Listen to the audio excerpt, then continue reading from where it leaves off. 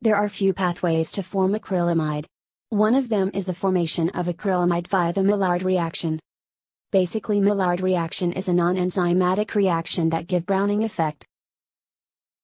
When condensation reaction between amino group and reducing sugars happens, browning effect occurs.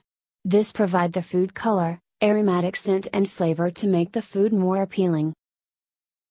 Acrylamide is often formed during high-temperature cooking process such as frying, roasting and baking with temperature 120 degrees Celsius or above. It also formed especially in high starch content or plant-based food like potato.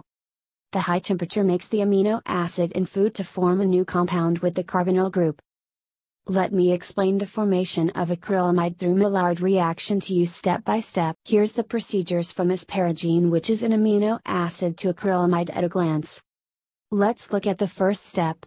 The R amino group of asparagine react with carbonyl group, lead to the formation of Schiff base. This is the first step of formation acrylamide.